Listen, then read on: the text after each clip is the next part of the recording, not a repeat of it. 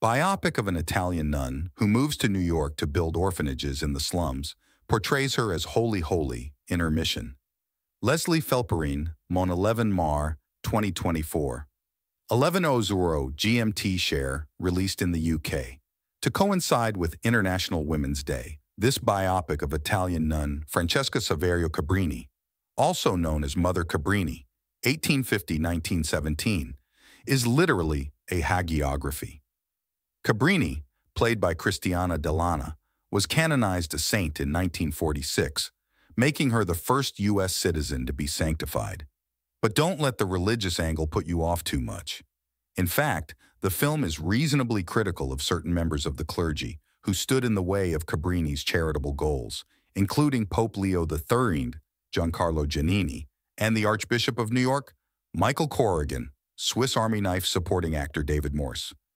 Then again, Cabrini is presented as pretty much holy, even holy, good.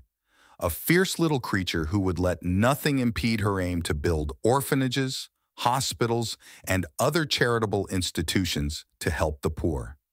Surely, given she was a human being, there must have been some dark side. A little too much of the sin of pride, perhaps? A sin of omission or two, maybe, which stopped her from noticing wrongdoing within her institutions?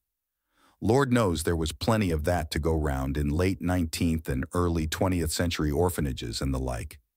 If, however, you can suspend such skepticism, Cabrini's story is rather absorbing, and the film offers a lushly mounted portrait of life in 1880s New York, when immigration was just as much of a contentious issue as it is today.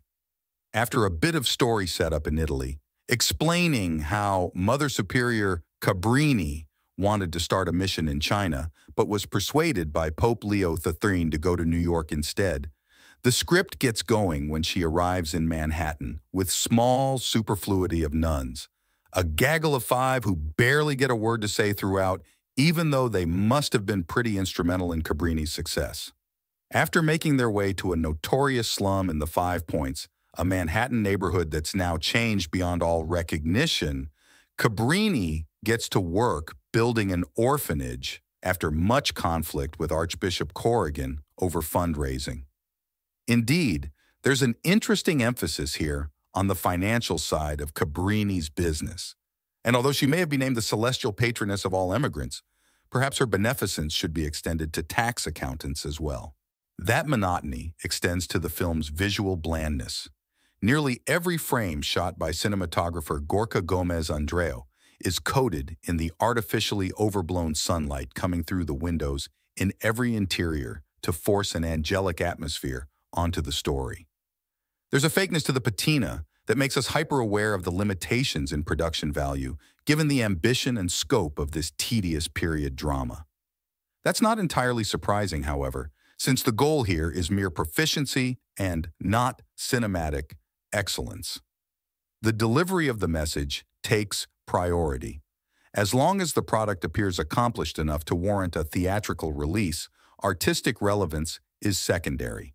It's almost as if Monteverde aims to appeal to the fringe political spectrum in this country by portraying himself and his work as examples of what good immigrants can do when they reject progressive ideals and align themselves with fascism based on religious affinity.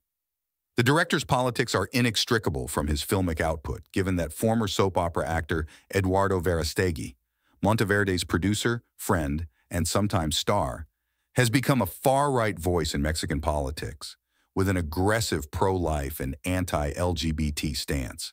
It doesn't take much digging to find a video of Monteverde on an American Christian TV show proclaiming that the media is poisoning the youth's minds. What he and Vertigay are doing, both seem to think, is simply fighting Hollywood from within. But will their target audience, those watching through a white supremacist, anti-woke, and surely anti-immigrant lens, be willing to extend the same empathy the movie might make them feel for Italian children of the same race and faith, to the kids arriving at the southern border escaping poverty and violence, or to those dying in Gaza?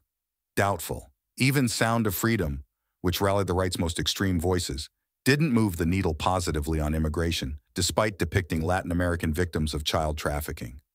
As much as Cabrini envisioned an empire of hope, Monteverde and his collaborators dream of one of influence. But for all that can be questioned about the maker's intentions, the movie's greatest sin is how lifelessly solemn and aesthetically dull it is.